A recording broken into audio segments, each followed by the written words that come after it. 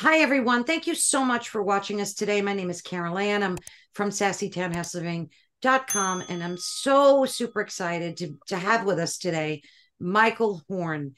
Michael Horn has over 44 years of experience as a science researcher and began his study and research into the UFO contacts of Billy Meier. Am I saying his name right, Michael? Yes. Is it Yes, you are. Meier? Billy Meier. Back in 1979. So, Michael, thank you so much again. There's so many folks that just can't get enough of this information, especially in today's world, given what's going on with UAPs. And I still like to call them UFOs, but Yes. I'm um, glad you do, frankly. yeah, I mean, UAPs is such a government like made terminology, but and then I heard they changed it from aerial to anomalous or something, which is like even crazier. So Yeah. we can just call them UFOs. That's perfectly fine. But Michael, if you could give us some more of your background, because it's so rich and deeply ingrained in this whole Billy Meier thing too, especially. I saw a documentary years ago that you were in, and it was just fascinating. I don't know if it's still available on Amazon. I think I Yeah. did see it. Is it still available there? Yes, I'm pretty sure we have a couple of them different places, and I can give everybody the names of them later or something if Yeah, you'd that would like. be great. That would be great. So, yes, please tell us about yourself. Sure. My entire, background is quite varied, and so unless you really want it, I won't go into it necessarily, but I will tell you, as it specifically pertains to Billy Meier case, indeed, over, well, 44 years ago, I began looking into this information. I bought a book in a bookstore in Los Angeles. It was not unlike this book that's behind me. It was a photo book that had the first photos from the Billy Meier contacts. The man has taken hundreds and hundreds of extremely clear, still irreproducible UFO photos. So I bought the book, and that began my study. It would be several years after that I would come in contact with, in possession of 1,800 pages of the earliest translations of the transcripts of this man's conversations, allegedly, with these extraterrestrial human beings. A very important distinction in today's world. Human beings, just like us, significantly more advanced, but otherwise like us. So I began reading and researching this information in 1986. And 2 years later, I saw a new article, new discoveries from Lawrence Livermore National Laboratories, where they had just discovered a connection between the ozone damage and atomic bomb testing. The only problem was, and it struck me at the time, why do I already know this information? And I reached under my bed and I had the first 100 pages. At that time, the things were what we called mimeographed. If you may remember, you're not old enough probably for. They were run off on a machine and hand cranked oftentimes, and it was like a primitive version of Xerox, if we want to use that as a kind of overriding term for the reproduction today of printed material electronically. So to the point, 1,800 pages of conversations, allegedly again, with extraterrestrials between 75 and 78. And in that first 100-page block out of 18 that I had, Mhm. there was information about the ozone damage tied in to the atomic bomb testing and radiation, as well as references in the conversation between this woman and Billy Meier. She's saying, well, as you've known since the 1950s. And I would later discover that he was already writing about these dangers when he was a teenager. So this ultimately would lead me beyond the great, phenomenal UFO evidence, incomparable today, even still irreproducible photos, because no matter how good a model can be made of something, you can't fake the computer when it starts looking for certain factors that only a large object, a distance from the camera, can possibly deliver, if you will. As a matter of fact, since I'm talking about that type of a thing, and some of these, my big head's going to block them a little bit, but I'm going to try to show you just to introduce it here. We have plenty. As I said, Billy Meier took well over 1,200 photos. This is not a model on a string any more than this, which I have to figure out which way to dodge, is a model on a string. It's a UFO in front of a tree. And there are 9 photos in this series where the UFO actually goes around the tree. Here, as you can't see, is another one. Oh, we could see it. Okay, good. Just what I can do with the photos as much as I can do. Well, of course, Michael, I'll have your website running across the screen. Okay. Is it They Fly? Blog.com. Blog.com. Of course, I'll have that running across the screen. Thanks. So these stunningly clear photos, primarily daytime, even though we've got some nighttime ones that are pretty amazing, and I'll show a couple later. These photos are incomparable. They're better than anything the government trots out to this day. And we may get a little farther into that discussion about what the government has and what they don't have by choice, what they refused. However, coming back to it, after a while, when I had seen that first corroboration in 1988 of information that I could prove was at least published 2 years before, and most likely, because it's in this material, that was claims 1975 transcript, no reason to not think so. There was no internet at that time, nothing like that. That began my, let's say, increased awareness about information. And this information, I came to call it the higher standard of proof.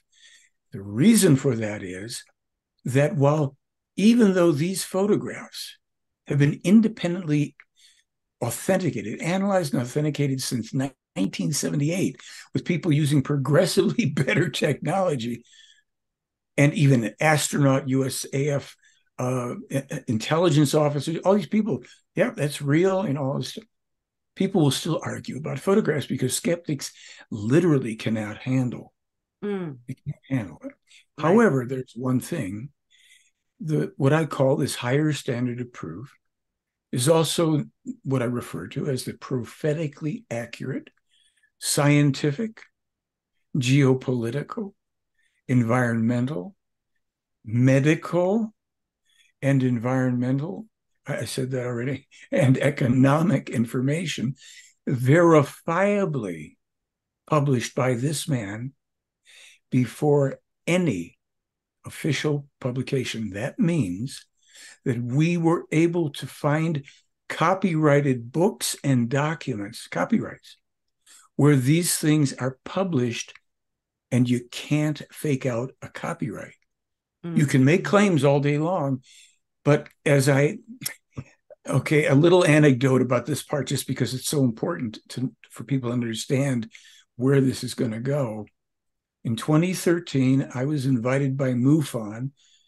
MUFON's an organization that basically represents itself as involved with the study and collection of UFO information. It's somewhat of a CIA front, and I actually can prove that. I don't want to go too far into that, but I have people that have come out from aerospace and top secret clearances who people are still working there with those clearances. We have a chain of command of information. The CIA has tried to recruit people via MUFON for UFO disinformation. That being said, people can take it or leave it. It's okay. MUFON's out there. We're not trying to take MUFON down. They do what they do. However, they invited me, strangely enough, to an event in Las Vegas where they gave me a table to display books and videos and all this stuff. And at that time, they were showing, maybe even the film you saw, they were featuring it without my ever knowing about it until later. They're featuring it in one of their little theaters. So I thought it was funny, but I was there and I have a good sense of humor about these things. And I'm standing at my table, and a friend of mine from Texas, his name is Blake, is sitting off to my side, to my left. And an older guy, kind of now we're my ages, I guess, he comes over. He's got his arms crossed and he's shaking his head like this, frowning. I said, "Excuse me, sir, can I help you?" Mm. "Yeah, I'm very interested in this UFO topic, but this Billy Meier case, is it? It's got to be a hoax." I said, "Really? I didn't know that. What do you do, sir?" "I'm a retired judge." "Hmm. Your Honor," I said, "may I step into your courtroom?" "Well, yes, you can. How can I help you?" Guy he was just right in the moment with it. He'd made his statement. Now he'd moved on to the next thing, which was my stepping into his virtual imaginary courtroom. I said to him, "Your Honor, if I tell you that NASA's claim that they're the first to discover the reason why the surface of Mercury is contracting is a false claim, because my buddy in Switzerland, he came up with that 30 years before NASA. Would I have to prove that to you?" Now I knew the answer, but he said to me, "Well, of course you'd have to prove it." So I reached over, just like I would be doing now, and I grabbed a book. It was a book. This is a book, different book, but it's also about the Meier case because he's a very prolific author. The book that I grabbed, however, was a book of the better translated transcripts that I had, and they had been done by the lead military investigator in the case. I don't want to go too far afield, but they're in a book. I said, "Your Honor," open the book, just like, it's kind of like this. "Your Honor, do you see the copyright dates down here? Can you see that, Your Honor?" "Oh, yes, I can see that." And I knew where the thing was. So I said, "So over here in this copyright," I don't think I said the word guy, I was thinking it. I said, "In this contact report, which is dated over here, such and such 1975. Mm. I said, "Do you see where this man, Billy Meier, asks this alleged extraterrestrial woman, Semyaze, I want to know, I've always wanted to know, what's the reason for the contraction of the surface of the planet Mercury?" And she says to him, "Oh, that's not difficult. It's because of the metal core of the planet." Mm. And NASA discovered that, Your Honor, 32 years later. So I have a question for you, sir. In your courtroom here, who prevails, NASA or? He said, "You do. How much is the book? How much is the video?" Bought up everything, went off, and I saw him later sitting in one of the theaters where they're playing the film. My film again, and I kind of laughed. So this is how, in a matter of however long it just took me to tell you that, Mm. and less, if I have to present it, boom, boom, boom, boom, boom, I can prove to you beyond a reasonable doubt, to a legal and scientific standard, that space travel is involved in the Billy Meier contacts, because this man in 1975 didn't have access to getting to the planet of Mercury and examining it. Our probe hadn't gotten there. We didn't have anything, any technology that could determine that until NASA discovers it. And it gets better, and I won't go into that quite yet. But in this kind of copyrighted material, we have over 250 specific error-free examples of it. We prove to a scientific and legal standard that the people who are doing the space traveling and taking Mr. Meier with them and Mr. Meier are not only both space travelers, they are verifiably ironclad scientific and legal standard of proof time travelers. And that's why, if we get to look at it, some of the events unfolding right now today, and that have been unfolding since he published them, are long specifically foretold and now basically unstoppable in their fulfillment, with some exceptions, if we, the people of Earth, decide to not censor this man who has survived 25 documented attempts in his life because of his trouble. So that's a little opener here. I might have gone a little far afield, but I'm excited. No, not at all. I know about this. Let's tell the folks who Billy Meier is and like a little bit of his origin story. Billy Meier is a now slightly over 86-year-old Swiss man.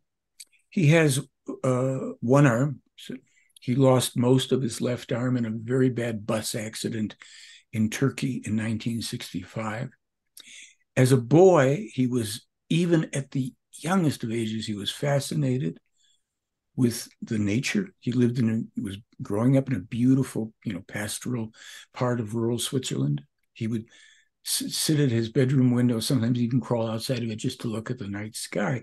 He felt a very strong draw to the cosmos, if you will, to something which was greater than himself.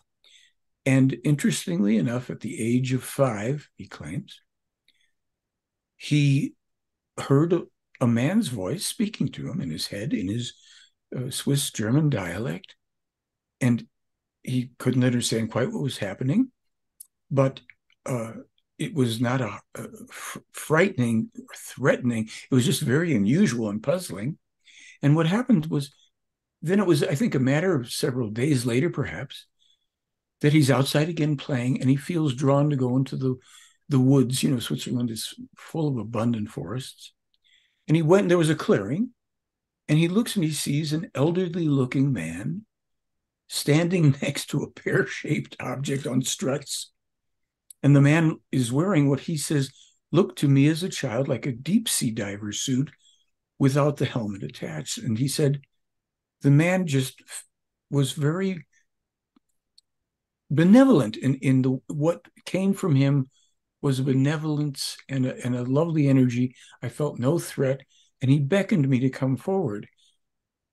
We went on board this craft for the first time, and this began his supposedly 11-year tutelage with this man who was called Svath, who at that time, as Meier said, looked like he was 90 years old. He turned out to be about 10 times that age. And he used various technologies that he had and educated him over this time, took him around our world, took him off this world to see different places, certainly in our solar system and perhaps beyond, and took him over the many years that they were together towards the teen years, ostensibly took him traveling, not just in space, but also in time. Now, I want to say for everybody out there, so that you folks know, there are things in this material, a vast number of them, that other investigators before me, people that work as contemporaries to me, we have proven to scientific and legal standards, really credible independent analysis and authentication. We publish and post all this for free. You can vet it. There are things I cannot prove, nor can I disprove them. Most of them will take, let's say, be concerned with events, circumstances from either the far distant past that we may not know anything about, things that may differ very much with what our so-called history has, what it contains and has been presented to us, and also things from the then future and still future to us, but certainly things that would not yet have occurred that have been foretold. We can prove, as I said, that things have been published at a certain time and have happened. Error-free, never redaction, retraction, editing, apologies, theories, no theories. These people do not give theories. They say, we know this, and they say, we don't know that. So they don't pretend. No beliefs, none whatsoever. They don't have beliefs in anything. They either know or they don't know. It's a refreshing way to live. And of course, if we were to dare to live that way, we would very quickly put an end to the conflicts in our world Yes, we based in would. Where did politics. he say these beings were from in the galaxy? Sure, they come from a system that they call the Plejars, Plejares, in the direction of but 500 light years past, what we know as the Pleiades in Pleiades, the yeah. sky. There's no life in the Pleiades. There's no Pleiadians. Billy Meier is the first person to use the term. Well, why would he use it if there's no Pleiadians? And he asked that question to these people, and they said, refer to us as Pleiadians when you start to publish all this stuff from now on. But why? He said, there's no life in the Pleiades. You're not Pleiadians. They said, we know that, and you know that. But all of the people who will pretend, who will lie for one reason or another, and say that they are channeling us, in contact with us, meeting with us, bearing our children, etc., will all then self-identify as liars, deliberate or just through their own imbalance. But you won't have to ask us each time, because there's going to be a lot of them coming out of the woodwork once this. And there are. There's a lot of them that claim, geez. that they exist in that part of the galaxy, and that they contact them and channel them, and so that's all fictitious then. Absolutely. And there's no evidence that any of them have ever. This is what staggers me as somebody who is. I've been to Switzerland 21 times. I've tried to trick Meier four times in 3 years over something he said, just because I knew. Well, I remember what he said. I wonder, each time, same exact facts, never a pause. Right. And we have all the evidence. There is not among any UFO experts, investigators, and researchers, channelers and contactees, one piece of independently authenticated evidence of anything of extraterrestrial manufacture. And that, I've put that out many times. People get very mad. Oh, well, what about so? I said, send me the evidence. I don't mind if there's more. I've got plenty to deal with here. You can, but where's the evidence? And may I just float it in now to tell you that this current round of UFO, UAP hearings going on in Washington, you're going to find the same thing. Grainy photos, funny videos, nothing definitive. People that say, I have been privy to this information. That's nice. Any proof? Any evidence? So what about the Tic Tac videos and things? Sure. Are you saying that these things are not legit as well? They're just government psyops, or? Not necessarily. This is where it gets interesting. So let me give you some of the information. Meier has been publishing information for a very long time about something that, well, he's first of all, let's cover the secret military craft. UFO technology has been in development since the 1920s by various, usually secret scientific military groups. High level, maybe secret military with the government, but also independent groups who are working with various things. Because, for instance, the Germans are very advanced technologically in many ways. They got some help during the Second World War, a big mistake, but they got it. And they did develop some alternative craft. I'll leave that for the moment to simply say, yes, there's plenty of alternative craft that have been cited for a long time. However, according to Meier's information, going back a long time as well, there's what these Plejaran people have referred to, and Meier uses the term Earth foreigners. So they explain the following. First, human beings of Earth know nothing about our true ancient origins, not only as naturally arising life forms on this planet, which human beings appear on planets, not everywhere, not every planet, but on planet, and none of them in this solar system bear human life, but throughout the universe, on planets that are ready to support the next level of a higher life form. It's already gone into the microbes, into this and the seas, and then there's algae, and there's this and there's that, and there's insects and fish and birds and creatures, mammals, and then human beings may arise, as has also been the case here. And there's additional information in the Meier case about where it really happened, and just fascinating stuff. Our scientists don't know it, but it's okay. They're onto it. But there's also a history of over 22 million years of extraterrestrial human beings coming and going.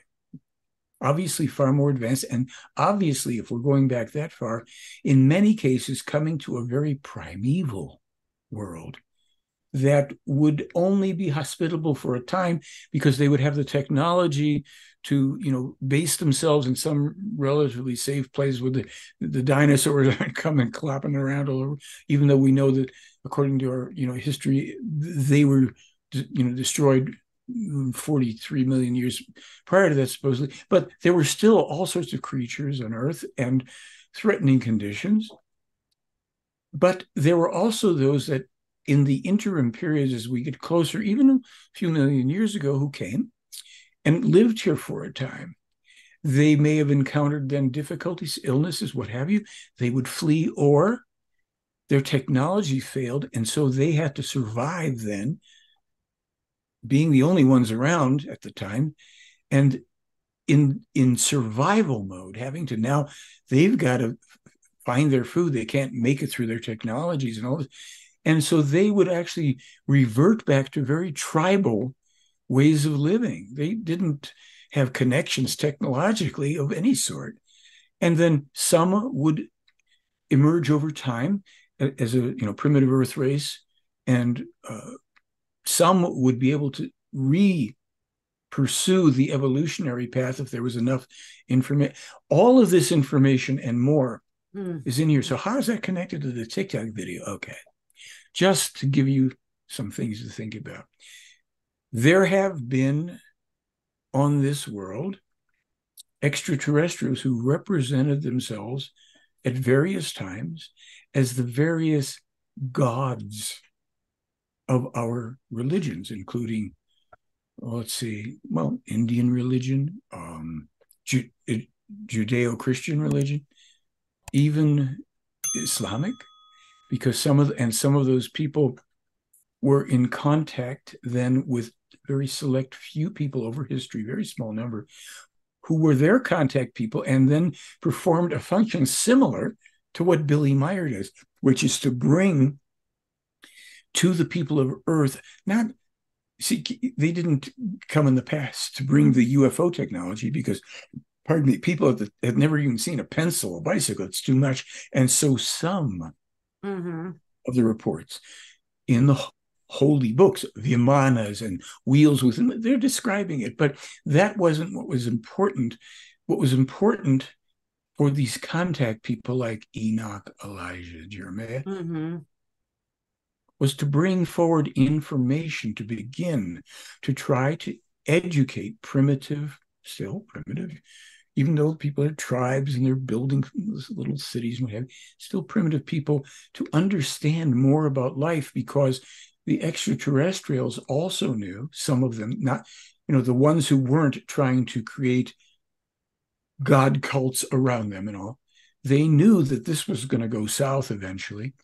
So what they were trying to do was to input into these worlds the teaching that the extraterrestrials themselves live by. Now, not the full-on everything, but enough of it, the introduction into it, so that human beings could learn how the universe really did work, how life worked, how there's nobody and nothing punishing you. Everything works according to several immutable universal laws, like cause and effect. When you do this, it's kind of like, the law of the pendulum. You send this thing out and something comes back. So if you want, some of these things, the principles are basic and simple. Can you believe how off we've gone in thousands of years? Because we go back with these gods, thousands of years. There's some that are even earlier, but for our purpose right now, trying to understand the Tic Tac video. Okay, are we ever going to get to the Tic Tac video? Some descendants of some of these civilizations that were here that had rulers who were the gods of the time. Some of them survived and went underground, quite literally. There were other races that came here and then also took subterranean places. As Billy Meier said about one race, I was asking him about this. I have something out called, the explanation of the Tic Tac video, about the Tic Tac video. He said there are 5 basic groups, 5 that are based here. They make no contact with people. Their craft are seen frequently because they do fly around the planet. They can come in and out of the Earth unobserved if they prefer, because they have very advanced technologies. And 4 of these groups are connected to extraterrestrials. Their ancestors in the past were extraterrestrials. One of the groups is what they call the future Earth travelers, who are people from the distant Earth who finally survived what's coming, survived it, and then rebuilt and developed technologies by which they could travel somewhat in space and time. And they're observing how it happened, what ended up being, let's say, maybe hundreds of years of rebuilding and development, how it ever got thrown back to that place. And that's what we're approaching now, but I'll leave that for the moment. So these people are time travelers, but they're from Earth. And they're essentially coming back from the future. So Yes. there's going to be a lot of people asking so many questions, obviously, but just getting back to the Meier thing, why do you think you've had so many decades of conversations with him, why does he think he was chosen, number one? Number two, did he ever take video? Because he certainly took enough photographs. Mm-hmm. And what's the status today with his relationship to these beings? Like, I know I'm asking so many questions. You'll fine. That's what we're here for. I'm going to do my best. And why aren't they showing themselves to humanity? Like, why not just come out and show yourself? Well, there's a few reasons. So you asked first his connection. Yeah, and why was he chosen? Why does he believe he was chosen? Okay, well, Billy himself, we are, told, I'm just looking to make sure I've got something for you here. Yeah, of course. Billy himself has no beliefs about anything, so he says. And I think it's quite obviously true. But let's look at that. He's asked them the question for the sake of these transcripts as well, because all of these, now there's over 45,000 pages that he's got of information, 60 plus books. And the books aren't all about UFOs, hardly. It's about the reasons, it's a teaching and what we're here for. So he said, okay, how is it that I think he asked this as a young person, am in contact with you? What is this about? And they explained. They said, and this, again, folks, there's no beliefs here and you don't have to buy into anything. I simply will tell you, according to the information, you think it through for yourself. We can't prove what I'm about to tell you. He said, what they said to him was the following: every human being has an aspect of them that they refer to, and many people here call it, the immortal human spirit. They say this is quite different from what your religions call the soul. The spirit is located at the superior colliculus or something like that in the brain. I always mess that word up. That's deep inside this, in the center of the brain. It operates energetically. It isn't a consciousness, strangely enough. Then you have where the soul, if it existed under those terms, which it doesn't, it exists here at the solar plexus. Not to interrupt you, is that the pineal gland you're talking about?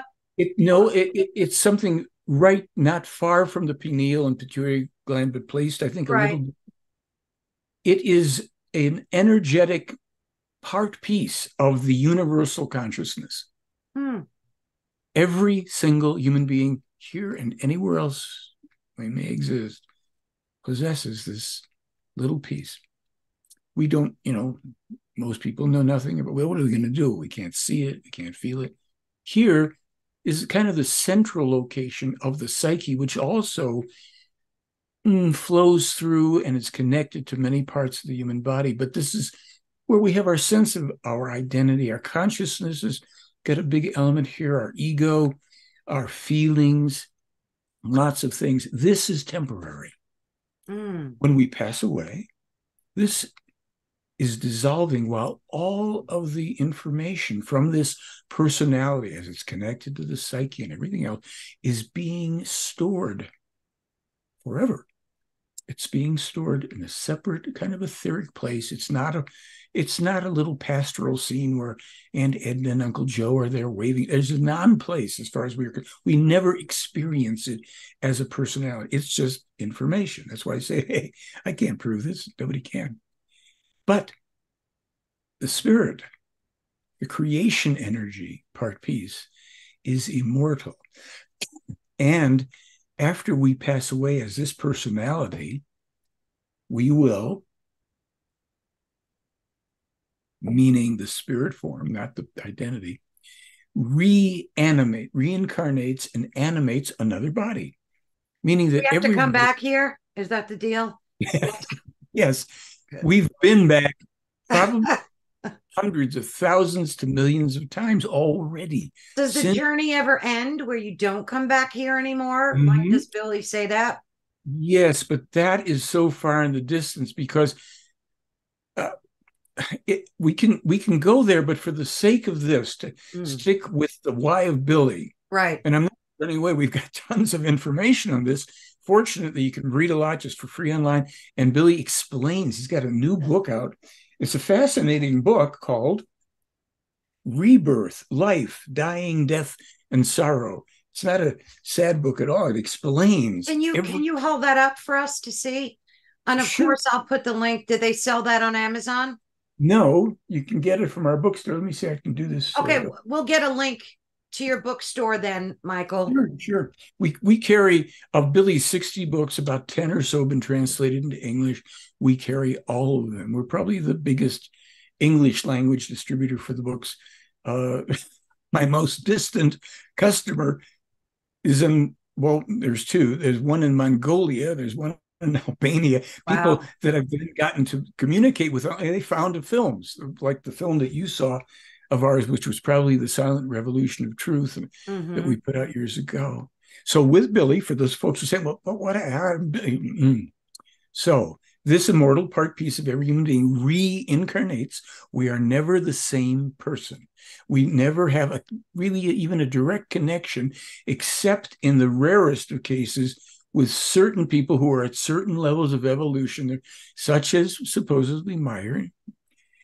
But we benefit from what we completed, what our spirit completed as in its previous incarnations, plural, as previous personalities. This is never lost. Mm. And many things are never lost, like love. And there's a lot of things that are very different from what we're told, either by religion or by all the misleading New Age stuff where nobody knows what they're talking about. So They, these beings are human, essentially, that he was in, and because I think I saw in the documentary a painting of a blonde woman, gorgeous, not a photograph, but some kind. Am I right about that, or am I? yeah, Didn't he now have a we now painting? have, yeah, they were drawings, mainly the well rendered drawings, Right, and we now right. have a good number of them from showing, the people that some of the people that he's been in touch with, some of the previous prophets connected to him and to this mission. And believe me, it's very controversial when you get into that. There's reasons why there have been 25 attempts on Meyer's life. So Oh, are he we was talking like government attempts or like Men in Black attempts, like all the that above, kind of thing? Yeah.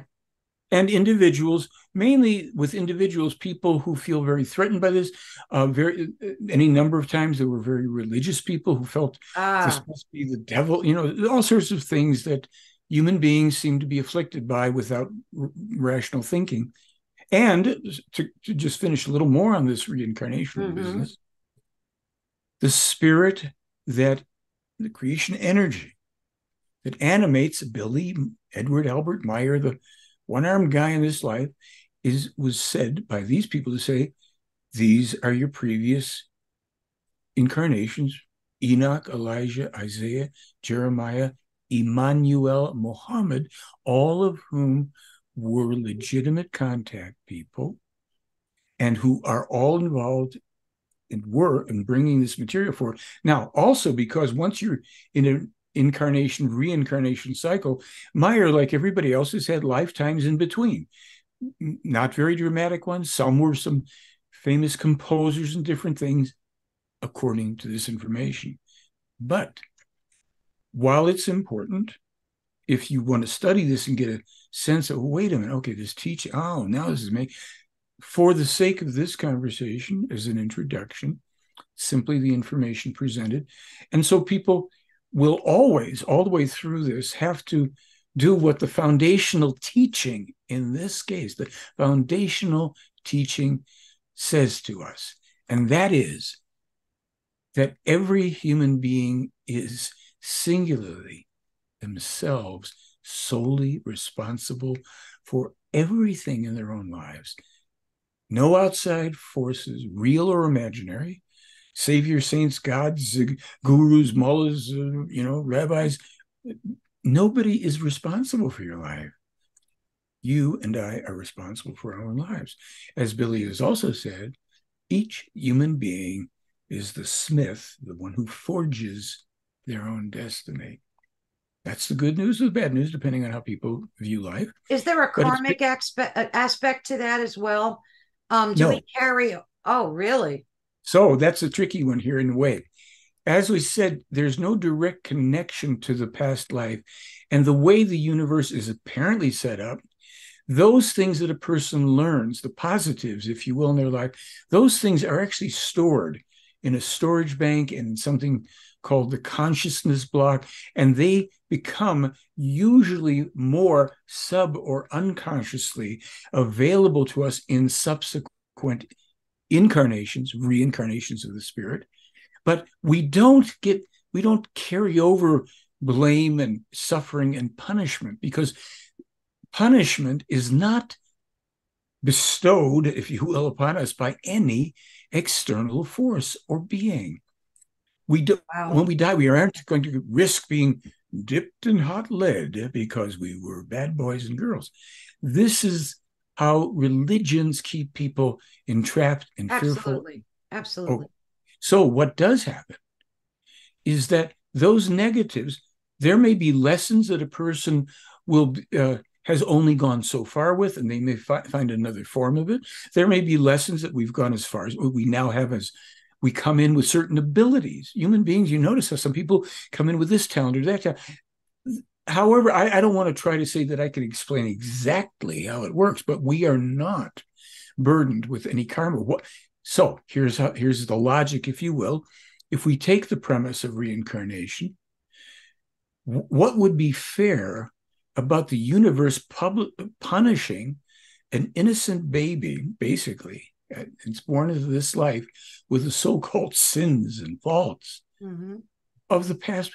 No, we're born with a clean slate with certain attributes that are being impulsed. We're sourcing this unconsciously, some of this, even in the womb. And as we grow up and through the teaching in these books, we learn to become more sensitive, not always to say, oh, I'm getting something from this life, but we start to be able to tune in more and develop. And the affinities we have for certain talents and abilities, some of that is assisted by these impulses, by things that draw us. But then why would we choose all the sickness and negativity? A lot of that is the way we're educated. We have been pitted against each other for 10,000 years. As Billy says, in the past 10,000 years, there have been 250 cumulative years of peace.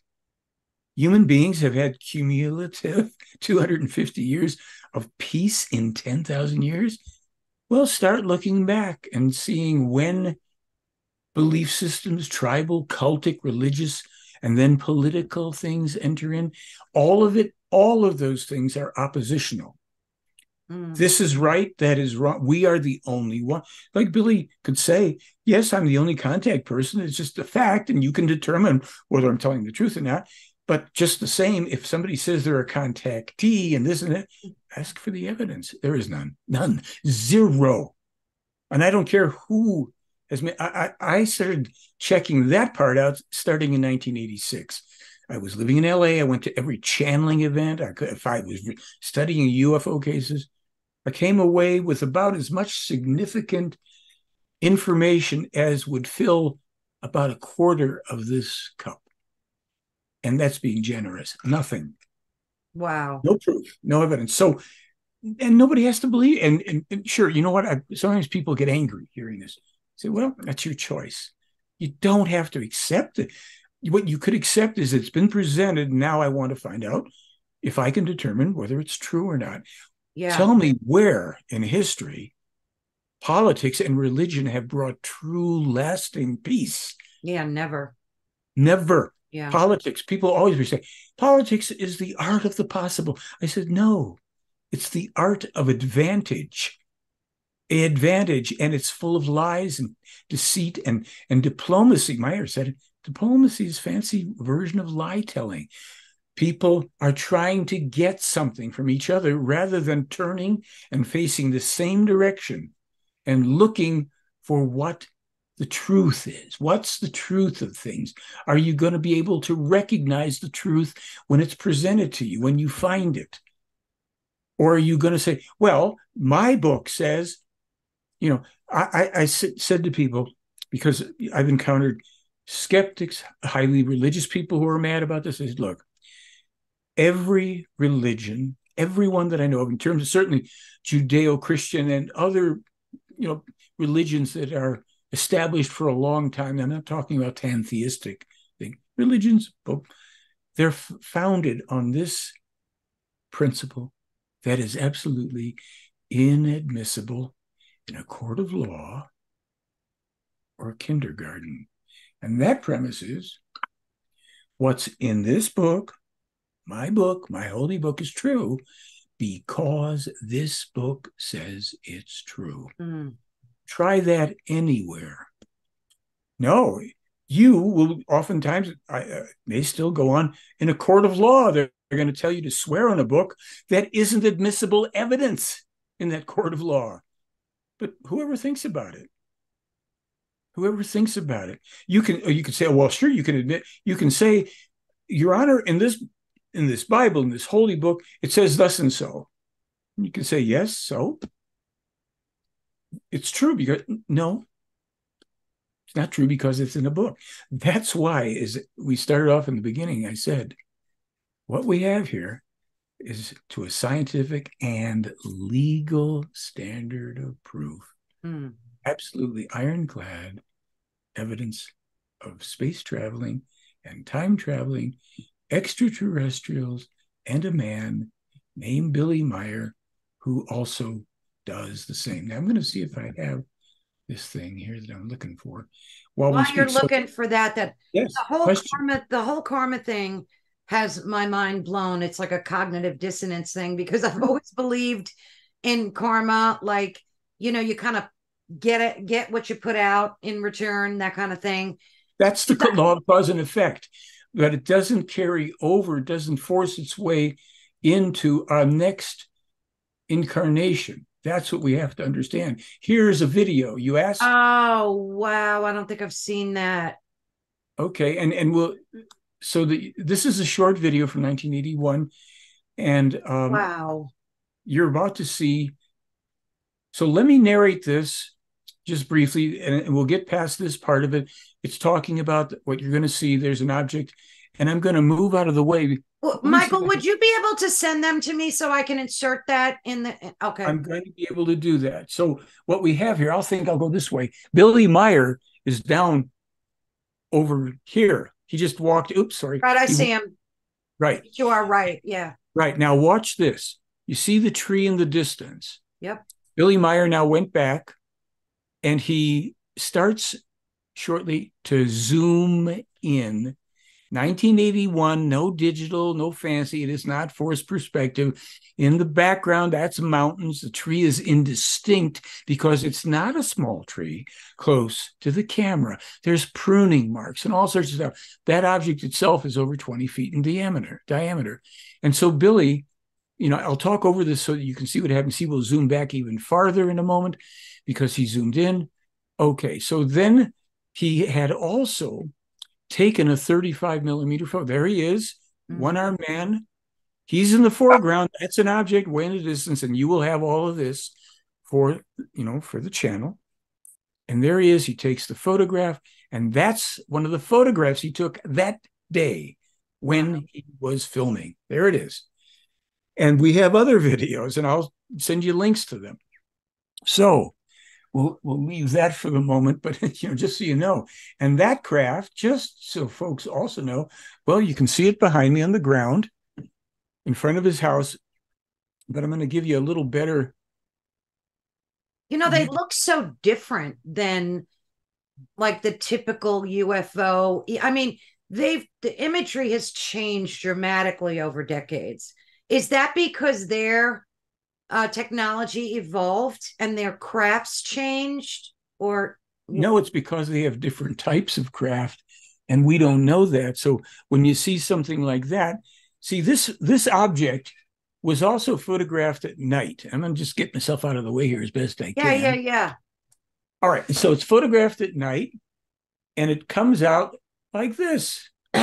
Oops, here we are. And the skeptics said, oh, that's just the gold model of, in front of a black curtain, except a couple of photo experts started to take these non-digital photos, pre-digital, and they inserted it in Photoshop and did a little bit of adjusting, and they find this. Now, again, I have links to where you can find this, and it'll be a little clearer. Now they see an object. Here's a grassy road.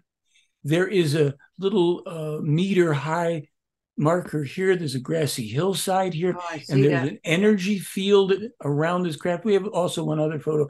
This is, you can't do it. You can take the photo right off the internet and throw it in Photoshop, and it comes through. So it's not like Billy Meier is able to hoax things in 1981 to trick our modern day state-of-the-art technology. It's not what's going on here. And this is not a double exposure. These people were there being photographed one day in Switzerland, and when nothing was visible in the sky, and when the photographer took the picture, had it developed, remember the film, those old days? That's what they got.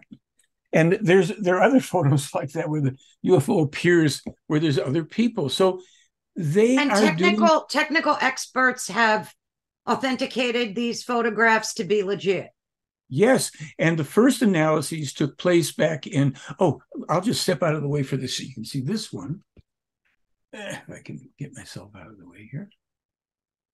Wow. That's taken from within a ship. 2 ships. Maybe I just come back here. 2 ships, right? Ship in the sky. Yep. Another one in the sky above Switzerland. And this one.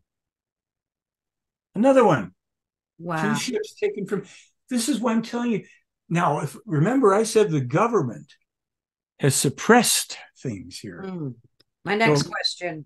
Okay, sure, please. Why? Why? I mean, asking why is I know why they do it. Well, I'm going to tell you this is, Meier said certain things, and I'm not, opposing them. As a matter of fact, they're incorporated. First, let me describe what you're looking at here. Off to your left, as you're looking at the screen, in the lower left-hand corner, there's a UFO. Up above, you can see the better part of a plane. Mm-hmm. All right, here's the story. Billy Meier gets in touch with me in 2020, says, would you please go to a storage unit in Moab, Utah? We think there are archives there from Lieutenant Colonel Wendell Stevens. He was the lead investigator, military guy, Air Force, Mm-hmm. and along with some private investigators. They all went to Switzerland over a 10-year period. And just, okay. And he says, go and see what's there. I said, okay. So we went to Moab, Utah. There's 24 boxes in a dusty kind of storage unit. It's hot in Utah, even in October. And all weekend going through the last box, Mm-hmm. I look in, neat little packet of photographs staring up at me. Now I opened them up and I thought, maybe this is from the, what do you call it? You see the photograph here on the book behind me, there's a UFO. And that was a 1976 photo where the UFO is in the sky, and then just off a bit more. Let's see, where would it be? Right above my. Oh, I'm so screwed up with this. There, above my finger, there's the UFO in the sky. Okay, fine. So that was a Mirage jet from that was the UFO from one of the ETs and a Mirage jet. Now, these photographs, I find that there were about 7 or so, let's say. And at first I just look at, must be more Mirage jet photos. Send them back to Billy in Switzerland. And within about 3-4 days or so, they say, hey, those are not Mirage jets. That's a top secret U.S. stealth plane. These photos were taken in 1981 at Groom Lake, Area 51, not by Billy, by Wendell Stevens, the lead investigator. Wow. And he had been helped by the pilot of this plane, who was named Asket. And Asket was his second extraterrestrial contact person for 11 years. And she took him through space and time. And she helped Wendell Stevens somehow, I'm still waiting for the full explanation, sequester himself safely at Area 51 to take these photos. He would have been shot on the spot. No questions. Who are you? Never mind. Blam. Because that's top secret stuff, because they're dealing with, okay. So these show that the government, our government, and there's phony UFO hearings are absolutely that. No threat from real extraterrestrials. And we can get to, well, what's going on? Who are these non-human aliens? I'll give you that in a minute because we didn't tell you yet. So I think it was the next year I was doing outreach, trying to find people to look at this. I sent the photos off to a guy. I found a guy. I sent him one sample photo. He was a photo expert. He was formerly with Kodak. He was now independently. And I said, tell me, what do you get here? And he told me, he said, well, those two objects are in the same thing. There's no overlays. There's no glass. There's no tricks. The plane has a little bit of movement to it. So that must have been flying in. That object is stationary. I said, now tell me what's on the back of this photograph. Oh, yeah, the Kodak information. Yep, there it is. This was developed in the 1980s. Pre-digital for sure. 80s. And then I reach out to one of the many government types that, I just call people, I leave messages, they never want to get back. So this was Representative Andre Carson, folks, Indiana. He was holding committees, a House investigation, counterterrorism, counter-espionage, counter something else, threat. Everything's a threat with our government. It's a threat. This is the big narrative. It's going to get worse. Wait. Yeah, I heard. All right. So I leave a message. I don't expect anything. The phone rings about 3, 4, 5, whatever, days later. I see 202 and I'm about to hang up thinking it's spam. A woman says, is this? And she uses my name. I said, yes. What are you selling? She said, well, I'm Amy Munch. I'm a national security advisor with Representative Andre Carson's committee. Oh, you are? That's interesting. We got your message. And you have photographs showing a stealth plane and a UFO. I said, yes, I do. Would you send us copies? I said, I'll send you digital copies right away. That's great. I'll move them right up the chain. So I send the copies. I wait for the response, and she says, "Oh, we got him. Oh, good." And then I wait, and I'm still waiting. Why? Because the government had no intention of telling you, the American people, the real agenda behind their phony UFO stories and hearings. It's not about a threat from real extraterrestrials who, remember, the government says, well, we've known about UFOs for 70 years. Oh, and this threat that you're talking about, so you're going to tell us that a hostile off-world race with technology that can get them here through space and probably time, that could wipe us off the surface of this planet, could incinerate everything. Yep. They haven't attacked us in 70 years, but there's a threat, right? And now, oh, wait, now this was like, last year. Oh, you're going to appoint a committee for 6 months to study it. So where was the committee to study the threat of Russia to Ukraine or vice versa? No, we don't have those committees set up. And if there's a threat, if you think there's a threat from an armed entity, let alone from outer space, you don't set up a committee for people. If you do not see that you are being so badly disinformed and played for the fool, I can't help you. It's all here. The explanation goes back a long time. These hearings at their fundamental level, and we'll get to the fact about non-human aliens anytime you want. This is to raise more money for more weapons, for more endless dead-end U.S. wars. And guess what? This one they're going to get. The one that they've been pushing for now for a long time, going back a long time, is to try to destroy Russia, dominate, and take possession. Right. The prophecies from 1987 tell another story. From 1987, these prophecies tell another story when they predict that the U.S.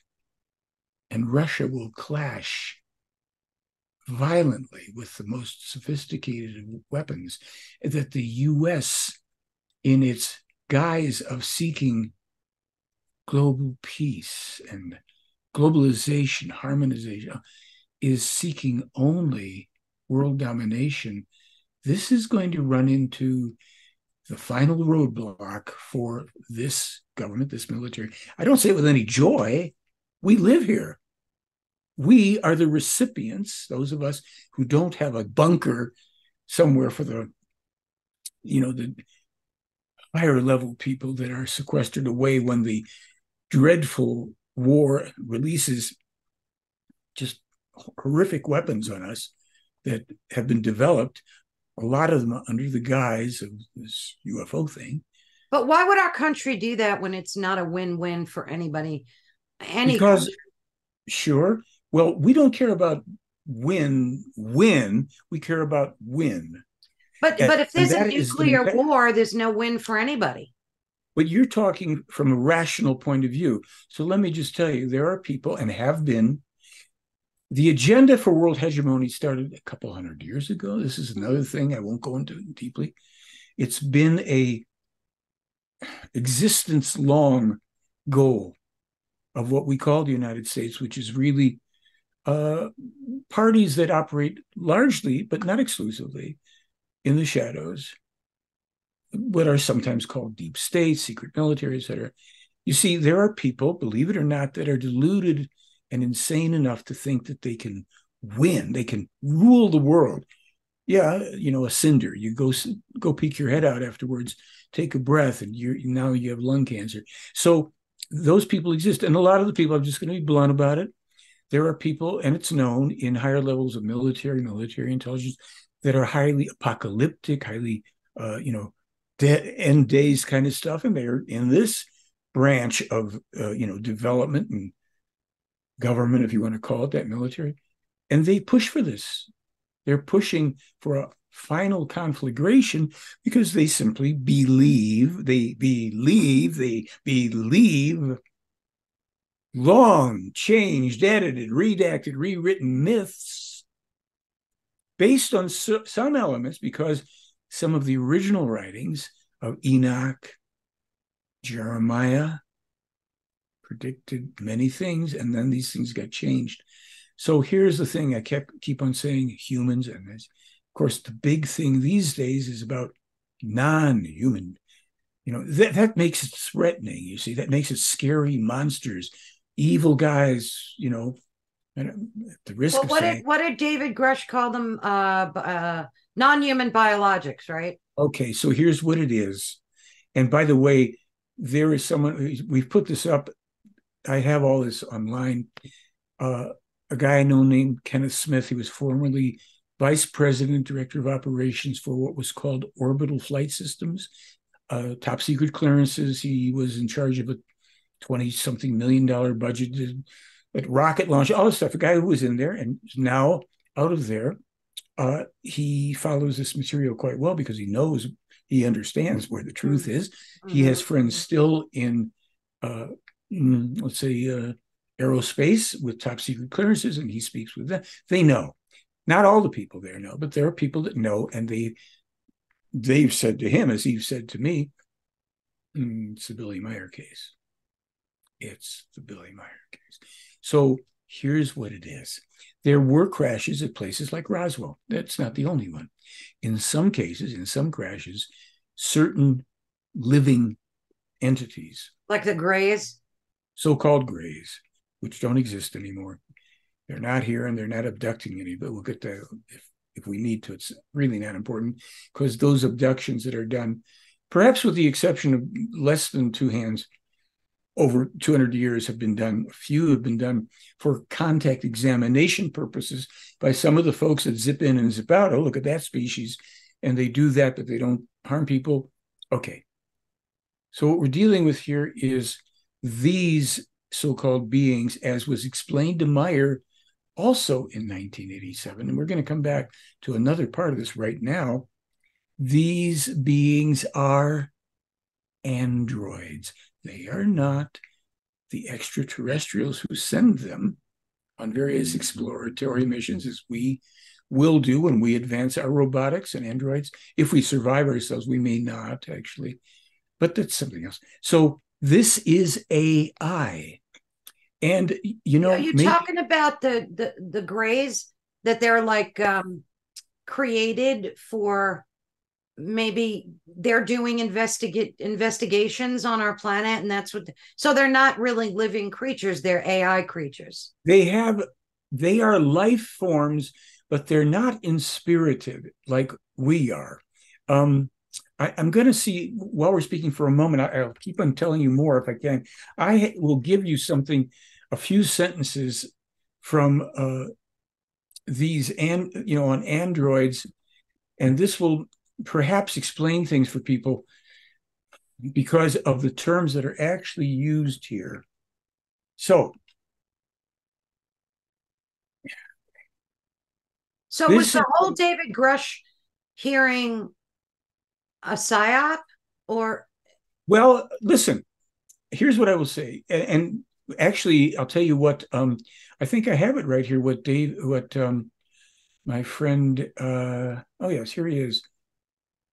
This is from Kenneth Smith, what he says regarding the committee hearing with David Grush pertaining to UFOs and recovered alien bodies. Here's what Kenneth Smith had to say. David Grush, a former U.S. intelligence bureaucrat and former Air Force major, is an apparent whistleblower who testified before this subcommittee. Kenneth goes on. So, if Grush is going to talk to Congresswoman Nancy Mace in a SCIF, that is sensitive, compartmented information facility, about information he cannot talk about to the subcommittee, this will then be a select few only. Nonetheless, the information will still be concealed from the public. So he says, a certain department of the government knows exactly what was recovered as far as the life forms or non-life forms.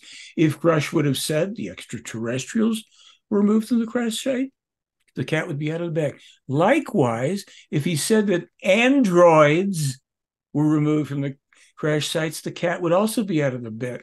The whole premise is to scare, this is from an aerospace guy, scare the public and keep them in the dark at the same time. Hence, the word biologics was used by Grush, which technically could mean anything, but in fact, some kind of a life form. But he did say non-human. Non-human. And it says, an android is non-human. Correct. In my opinion, Grush is not a whistleblower, but an individual augmentee, deployment operative. He appears to be a well-rehearsed tactician to feed the House Oversight Committee with the proper BS from the deep state. If he's a whistleblower, why all the secrecy? Right. This is and he goes on, he says, the government hearings persist with the fake ET attack storyline to squeeze more money out of taxpayers for additional weapons. And this is an aerospace guy. It's not Michael, the little science. Yeah. Now that makes total sense because all those funds were inappropriated, like incorrectly. So they're bilking taxpayers out of billions of dollars for their UFO research. Well, let me give you the other shoe here just so people understand why we are concerned. Right. Here, I'm going to give you bullet points from a number of sentences without reading everything. Mm-hmm.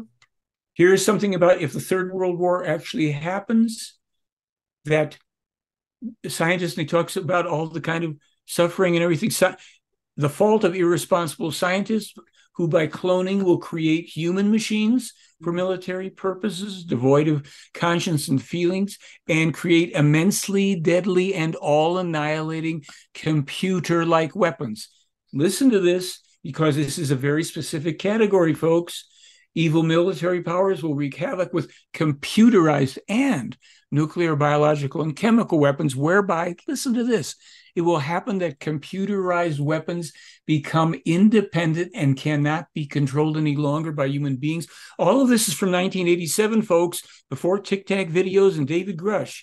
And then he says again, what's going to happen in the northern countries where these unknown weapons of laser and computer-controlled types. And this is Billy Meier saying all this stuff. This is what was presented to him by one of the ETs. And again, not only nuclear, biological, and chemical weapons, but enormously deadly systems of computer-controlled weapons only in the beginning stages of development today and will be invented and constructed during the third millennium. This is not a UFO hoaxer, people. And your government hearings... When is this supposed to take place? Well, it's in the future. They will not give dates on that because the reason they gave us this information so that we would have time events, indicators, when things start to go into computer technologies. I've got a thing, another prophecy thing from his 1958. He's foretelling the electronic interconnection of home computers hadn't even been invented. Electronically around the world. That's called the internet. And in the same passages, the danger that the US and the EU will biochip every man, woman, and child on the face of the earth to control them. That's my one nagging question, not to interrupt you, is if he was privy to all of this incredible information, why didn't these beings, human-like beings, go directly to like the president? Or they knew we had media, you could stand in front of a camera and just let the entire globe know. Well, there's a couple answers here. One, they did prepare an outreach to the Carter administration that was dictated, if you will, the information and terms from these people to Billy, transcribes everything, gives it to someone, one of the actual lead investigators in the case, who had a connection to the CIA, for better or worse, and it was on its way to the Carter administration. Apparently, one way or another, it was either turned down or didn't make it all the way. You know how these things are. They know that our governments and our government leaders, can't just, our government leaders, even if they wanted to, they can't say, oh, good, let's do that and sit down. This, we have to understand, objects like this, which are now being made into, horror stories by the government for this next generation of threats, people start passing this information around, if you want, to people that are curious. I answer all my email. I hate to say it, but I do. Okay, so what happens is, if you try to go to a government, they can't, for all the reasons they want it on their terms or not at all. And it's understandable. Here's the strange thing: you have to understand. We have to understand. It is understandable to our governments, the way they're set up around the world, since like 99% of them are all so corrupt, that anything outside of their control and their constraint is a threat, because they can't. What are they going to say? We don't know. So now this government, which has been lying to you, admits it. We've known about this for 70 years. We've been lying to you, is what they're really saying. So why didn't they just fly over major cities? Like, well, these, I want to call them Palladians. What are they called again? They're not Palladians. They're the Playaran. The Playaran craft have been seen, and other craft. But here's the thing: what they have already long ago determined, even when they started the mission, that what they learned was that when those extraterrestrials from the past, the gods from the past, would show up in craft, people start worshiping, or they get very afraid. In our day and age, one military after another, as our military is already now firing at the Tic Tac craft from one of the hidden groups, as Billy said, that's a bad idea, because that one of those groups is going to join the enemies of the West when we finally get this war pushed and we think we're going to dominate the world. Russia, China, and other parties will have the assistance of one of those groups whose craft these imbeciles in Washington have decided they have to fire upon. So they can choose sides? Like, if this apocalyptic event occurs, it's part of the prophecies that under certain conditions, long hidden descendants of the gods of the past, extraterrestrials, will show themselves and assist those powers being attacked by the West. That's not good for us. Of course, trying to dominate other people is a bad idea. However, I'm not in charge of that. So what we have here is they long ago determined that to create an irrefutable, undeniable presence, a craft is coming down. That's going to get, everything is going to come at it, and people will kill themselves. They'll kill others. They will go nuts. The masses. Sure, a lot of people say, I want to see, but even some of those people can't handle it. That's true. But the interesting thing, and I talked about this in another interview I did, the majority of people just don't care about UAPs or UFOs. They're just disinterested in this whole thing. Agenda. Here's what they did. Look, I've lectured in universities. I've been lectured in many different countries and all this stuff. The hardest thing to do in this country is to get interviewed. Let's say Tucker Carlson was all about UFOs. Our information was sent. They wouldn't allow that to happen. None of these people that claim to want to show the truth, they're not going to touch this, because it shows the lie. It's just about as bad as having the ETs land. In other words, if people, I do big multimedia presentations, dozens. It's inescapable. U.S. astronaut Gordon Cooper saw the original photos from the 70s. Right. We have a video. He says that, these are real photos. It's good. Right. The man's telling the truth. And I don't know why people accuse him of hoaxing. I was interrogated for 3 months by a guy who calls me up on a Saturday in January 19 or 17, 2017 originally. And he says, I'm an investigator. I think this case is a hoax. Will you talk to me? Sure. Every Saturday the phone rings. It wasn't a conversation. It was answer this. It's like, oh, yeah, okay. And then he disappears, comes back at the end of August, 5 months later. Now I'll tell you who I am, and I'll tell you about your Billy Meier case, he said in that delightful East Coast accent that we all love so much. My name is Joe Tisk. I'm a former top-level investigator and supervisor for the United States Air Force Office of Special Investigation and U.S. Department of Defense. Open up your email. Okay. Do you see that? Tabletop, close-ups, citations, USAF, Department of Defense. His name, him, right there. He said, and he explained all the research he did after he interrogated me and looked into everything. He says, your Billy Meier case is 100% ironclad authentic. I will take on any skeptics on your behalf. He did, annihilated a couple of people. He said, I can't talk to these people anymore. They don't understand. They're too stupid. He said, people in ufology are stupid. I said, I agree. So we've had we have people to this day using state-of-the-art contemporary computer analysis. It's all real. I've got 2 more articles up online showing these photos and films and all. Okay. This is why they censored it. They can't have World War III if this is really no threat to us. We can't dominate the world. Right. We've exported all your jobs. We've sent all the wealth of this country to a little Nazi in the Ukraine. Correct. What are you kidding me?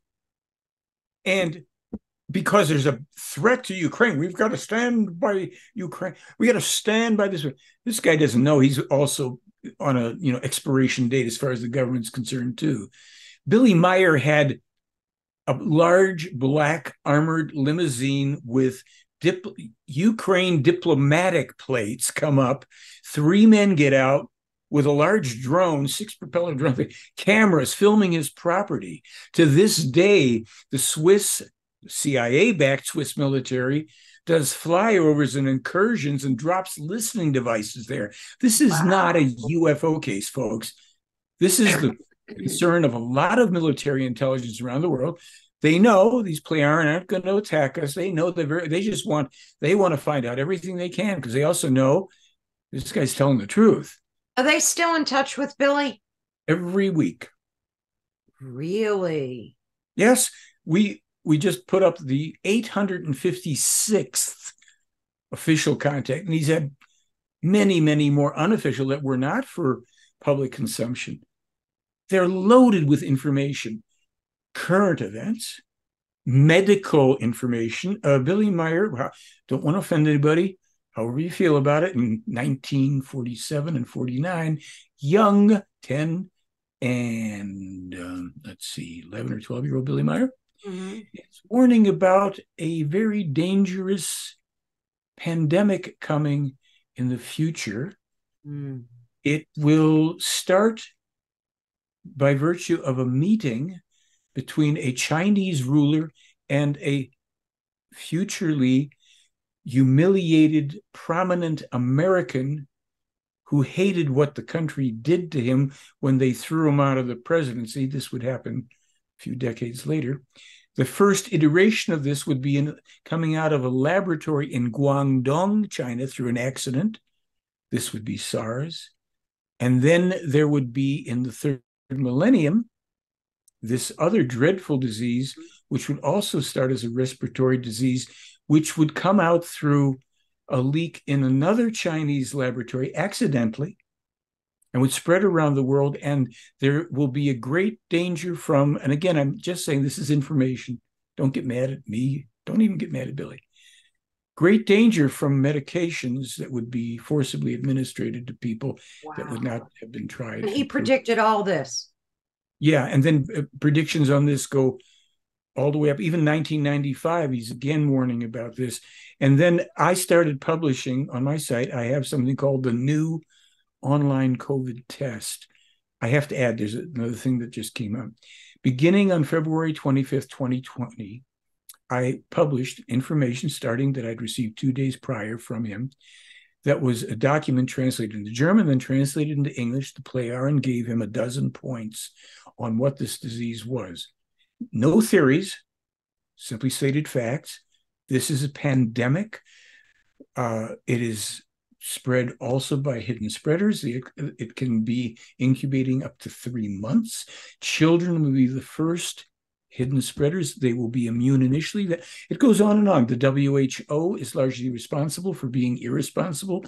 There are economic and political motivations here, why they didn't shut everything down. He goes on and on. That's only 12 points in that one. Then another, let's say 30. What else is Billy doing to get this information to to the rest of the globe? Like, I'm sure he's still working very hard. It's published To save humanity, if you want to put it that way. Like, publishes it. He cannot force the world to pay attention. Look, there's parts of the world that pay attention, but only so they can very mistakenly think they can strategize. They think they can outsmart the prophecies. So this stuff is read at the Vatican, and it's read at the Vatican for a very specific reason based on who Billy Meier is. yeah, I wouldn't trust the Vatican as far as I could. Well, of course not, but I'm telling you why I just want to say this because I'm not going to say too much more, but they are interested in this information because the Vatican knows who Billy Meier is. I'm sure. Okay. Now, it's also known at the higher levels of military intelligence, certainly in Russia and other places. And long ago, the predictions were, and Billy Meier published when he was 10 years old, a poem about how the great bear will come and put an end to the attacks from Europe and America, and it will be the great bear that will settle things down so that the true teaching can be taught and peace can come to the world. Yeah, I heard that too, that Russia was actually going to be a facilitator of global peace. Well, a lot of people that say that have read the Meier material because they wouldn't know either way. And, look, people put out, so they read it and they change things and try to make it as their own and all the rest of that nonsense. But that's, you asked why doesn't Billy, there's no major, you have to understand, major news stations, newspapers, even online entities and all, have CIA implanted elements in management. Oh, I believe that. Yeah, I totally believe that. This isn't going to be. It just seems crazy to me to have access to all this proof, imagery, documentation, warnings, and not, not have a global spokesperson to try to wake up. I mean, I know we're waking up slowly, like the masses are, at least some of us are. But I don't know, it just seems like such a waste of valuable information. Are you the official spokesperson for him? I mean, obviously. I'm the authorized American media representative. Right. I asked to do it. He said, okay. I said, you don't pay me. I don't pay you. We keep it clean. I will publish your information the way you put it out. I'm not going to change anything. I am free to have my own opinions. I can disagree. Oh, agreed. And that's what I've been doing since, when is it, 2004? I think it is, something like that. Yeah. So the thing is that Billy Meier is the official real spokesperson for these people. He is their contact person. He is their representative. And he teaches these people. He writes the teaching for them too. Look, you want to know why? It's because we have an insane belief cultivated through religion and politics about dominations and hierarchies, and it's all laden with fear and threats. We have threats in religion. We have threats in politics. We have threats. Here they're selling more war via threats that are completely imaginary, that only will come true if we keep provoking other people that have a right to be here because they've been here longer than we have. A lot of them. So for those of us that are interested in this, we don't have to run out and try and change the world because that's not going to happen. We don't, don't go marching in the street or throwing stones at government buildings. That's, we're not revolutionaries in that sense. No. What we're revolutionary about is what Billy calls the silent revolution of truth, the title of the film that we put out, filmed in 2006, put out in 2008. And he said it's inevitable that in time, but the attrition before we get there, this is voluntary. We didn't have to go this way. But people are unthinking. They vote people into office or allow people to, ascend to office that are incompetent, that are only interested in their own vested interests. No matter whether you're a Republican or a Democrat, let me ask people, how is it that a man who's a billionaire and who's gotten himself in trouble raises money from you, the people of this country? How is it that a man who's extremely wealthy, sitting in the office of the presidency, is exporting your and my money, tax dollars, overseas to a Nazi?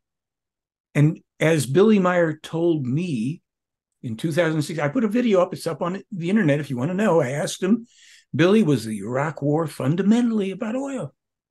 I thought he'd say yes. He said no. Fundamentally, it's about your dollar. Because if things go a certain way, you may as well roll cigarettes with your paper money. 2017, he described the now impending cashless society. Yeah, well, that's already happening. There. And he said, the American people will be dispossessed. And the government, this government that's worried about threats from outer space, that's the real threat to us, will turn the police and military against the partly heavily armed population. People all over the world are going to be dispossessed because this whole, remember, 58, biochipping, now they're going for the cashless thing, and stupid people think it's more important to put something that's going to track you like a dog in your hand or your head so you can wave your hand at the gas pump. That's how stupid people have become. And they're willing to put up with it. So, folks, if that's what you want, that's what you get. And what's coming is you'll own nothing. You will own nothing. Well, isn't that the WEF slogan? You will own nothing and be happy. You know, and you have people like Max Egan. I'm sure you've watched him. Did you ever watch Max Egan? The name's familiar, but I can't. It's called the Crow House. I mean, this man dedicates hours a day for decades to try to wake people up to all this government stuff and just everything. He's not on CBS News either, is he? No. So you have to understand this, folks. You're not going to get this material in a government. I sent it. They could have it anytime.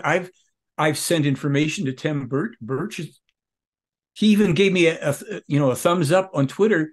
And then when I tried to, because I posted something, and then when he probably realized what this was, now he won't mention this. And he's a champion of the people here about got to tell the truth. Really? Yeah, we have so many champions of the people. Yeah. So eventually, by the way, just in the other what it's worth department, and I think this is still quite a ways off. First of all, we're going to have two coming civil. When Billy published that the first time in 1981, I read it in 86. The United States will have two coming civil wars, and it can't be helped but the country breaks up into 4 or 5 territories. I laughed. I'm not laughing. I'm not laughing now. You see, the polarization, it just keeps increasing. And eventually, those things will come to pass, and then something else will happen. All right. When finally, tens of thousands of people, I don't know, but the citizens of what? People living in this country will march on the government and take it down. But the pain in between, you'll have, it'll be, there are people, and we're not revolutionaries. That's in the material. We don't promote that, just in case anybody knows, because here's the thing. There's some weird things happening out there with supposedly people in Peru with their faces being ripped. A lot of stuff being done to promote the fearful, evil, non-human alien. Look at the cow mutilations, too. They're blaming military. I knew that. I knew that's all military stuff. And so maybe other things happening now because, see, with these hearings and this progression of the threat agenda, I called this out years ago when Lou Elizondo and a defense industry shill, Chris Mellon, came forward. The threat, we're assessing threat to threat. Everything's threat from what? From who? From our government. But So Michael, this, why would they do that to cows? What is because it? it's Is all it enough of a visual impact to the human psyche to see these cows being mutilated? So what are they and what airlifting them, mutilating them, and then dropping them back down? Like, I'm going to guess that in many cases it could be that because they do this with certain surgical tools, and the other thing may be that simply they come at a certain locations at times when they know they're not observed. They come out, they do what they're going to do, and this has already happened to human beings too. But this is what you're hinting at. This is to terrorize and threaten and make people fearful of what? Them evil yeah, aliens from right, outer space. right. The War of the Worlds broadcast was done for the first time by, Oh, epic. that was a psyop commanded by President Roosevelt and H.G. Was it Wells. really? Yes, H.G. Wells and Orson Welles, the brilliant actor, were told under threat of death to them and their families, you No will. kidding. And that was the first kind of media terrorizing of evil men from Mars, little beings, green men, whatever. So Yeah. this is going on now. This is going on So that now. was almost like a clinical experiment to see how we would react, using the airwaves to frighten folks. And People the killed result themselves. was, That's yeah, the result they was crazy. look. There are things that have happened in terms of what we would call psyops that really would curl our hair, and I don't want to. I don't want to know more because there are things that are done that are just barbaric, and they're done by people who are basically without conscience, Yeah. low consciousness, but a scientific ability, and they just use barbarous things in human beings. It's all done out of this aspect of the human psyche that's very disturbed in people. So we, brought these photographs to the Congress. They Mm. hit them. There's your answer. There's your answer, Unbelievable. ladies and gentlemen. If not, Well, you want to try and do something, you write to your Congress people or the right. people in those hearings and say, hey, I just saw this program on Carol Ann's channel. And could this be true? I went and I looked at this guy's website. Here's the link to this one. Here's where he shows the correspondence with your national security advisor. Here's where, this and that. Is it true? Could it be true? If, here's the photos. They even we identified who the pilot of the stealth was. He was a test pilot named Hal Farley, my webmaster. We've got stuff up showing. I mean, you don't see this in the congressional hearings because they want to snow you and scare you. Yeah. Where are those photos today? The ones that you got from the locker? That the one like The the one originals behind are you. in Switzerland, and I have digital copies, of course, but the originals are safely stored in Switzerland. And we have even photo images of the back of them with the stuff. It's like if these aren't real, folks, then try and explain some of the things we found in these photos, and try and explain how come you can't show that they're hoaxed. Pardon me. Boy, oh boy. Well, Michael, I have so many more questions for you. I'm sure our listeners do too. Would you be open to scheduling another one of these? I mean, I know your time is Absolutely. valuable, but That's what's the value of it when somebody really actually wants to, at least find out what the heck has this guy been doing and what's behind it and how can I find out for myself. So, of course, naturally, yes. okay, that's brilliant. I'll be in touch with you, Michael. And of course, anybody listening, if you have any questions for Michael, you can post them in the comment section below. Or are you open to email, Michael, or just your website? No, I am. And here's what, depending on how many questions you get and all that, probably one of the better things, since you and I are going to do this again, if you don't mind, let them either post questions there or forward them to you for you to say, okay, Okay, here's they the can do questions that. we got. And then we just let the audience determine, you and the audience determine what you want to hear, what you want answers to. And now, it doesn't depend on me. I'm just trying to extend my, stay on the planet longer too. I'm not the guy privy to all the top secret stuff, folks, just in case you get ideas. But it's out there, and I'm not the only person putting it out now. There's people in different countries putting it. So if the people want the truth, It's out there. Very easy. Free, by the way, free. Right. Yes, if you want one of Billy's books, you can learn to think straight. Yeah. I'm gonna have to get me one of them too, because just Brilliant book called The Might of the Thoughts. I can't recommend it enough. okay. That book, I mean, there's no non-brilliant book of Billy's, but when he says we have to learn to, first of all, self-responsibility completely. It's nobody's fault. Nobody's saving it. It's us. We take responsibility. We have to determine how we deal with things. So it doesn't mean life's, just a cakewalk. It means we have to work it out, and we have to learn to see things as they are. And that's the big Not, problem. yeah, not how we want them to be, not how we fear they are. No, we have to see things as they actually are. And then we can make our choices. Once we have thoughts that are clear, we get certain feelings, and then we take actions. The action should be informed and conscious.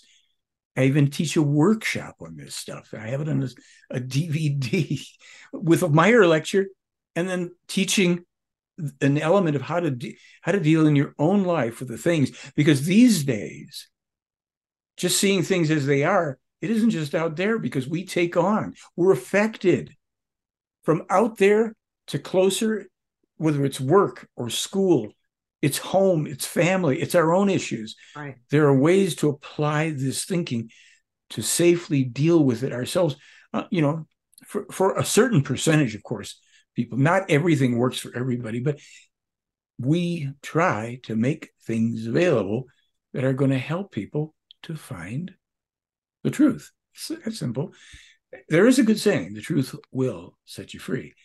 And a lot of people say, and in the meantime, it'll piss you off and all that. But yeah, it'll really irritate right. powers that be. So yes, Carol Ann, you will get in touch. You'll let me know. Yes, absolutely. Until the next one, just give it whatever breathing space you want, and we go at it. Let your audience submit questions and challenges. It's just that, one thing that's helpful, folks, don't say it looks like it's, we have no reference point. These things are set up, these photo things, they're very intricate. There's more information in these photos than you know about. We have analyses, and you can start looking, and films where you see these craft moving around. You're going, how's that possible? So go ahead. And you can certainly, you don't have to accept or believe or whatever terms you want. Just go to a place of saying, okay, this is my question. This is my challenge. I've heard this, or this person claims that. Sure, we'll address it. And so I thank you very, very much for this opportunity. We will do it. And I thank you so much. Like, I have at least 20 questions I know I want to ask you for when we talk again. But thank you so much. And again, folks, leave any questions or comments below, or you can email me. I'll have everything running across the screen. And of course, visit Michael's blog as well. It's fascinating, amazing. You'll be sitting there for hours. Thank you, Michael. God bless, and I'll be with you shortly. Thank you. Thanks. Bye-bye, folks. Thank you.